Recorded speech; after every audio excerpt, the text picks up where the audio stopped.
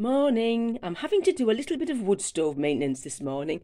This was really tight and I couldn't turn it.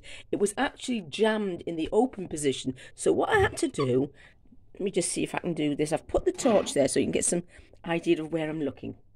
On the back of the door, we have two nuts. They don't all look like that, but we have two nuts.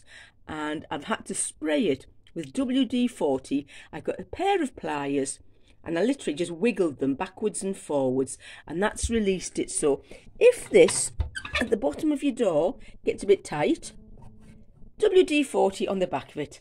Dead simple. You don't need a man to do this, girls. Do it yourselves.